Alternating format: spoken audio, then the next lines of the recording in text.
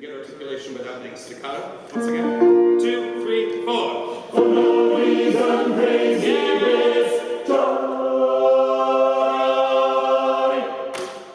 My name is Ryan Heller. I'm the artistic director and conductor of Chorus Austin.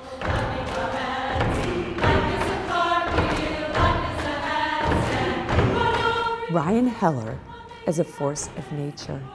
He is an outstanding conductor. I met October Project in the spring of 2015 when we were doing Carmina Burana with the Austin Symphony.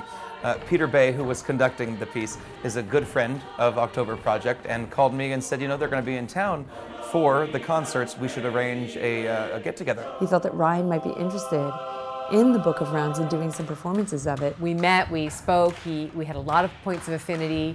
We gave him a copy of the score, which he immediately began to read. So as I was looking at them, it instantly sparked my imagination. And so we passed the music back and forth, and as he began to read the music, he thought more and more highly of it, and that was wonderful to see. There are opportunities for collaboration within Chorus Austin's family, and that spoke to me. They're singable, and they feel right, and they go where they're supposed to go. It's a really versatile piece of music. I knew that all 21 were going to be a really transformative experience for our audience when it came time to finally produce this world premiere.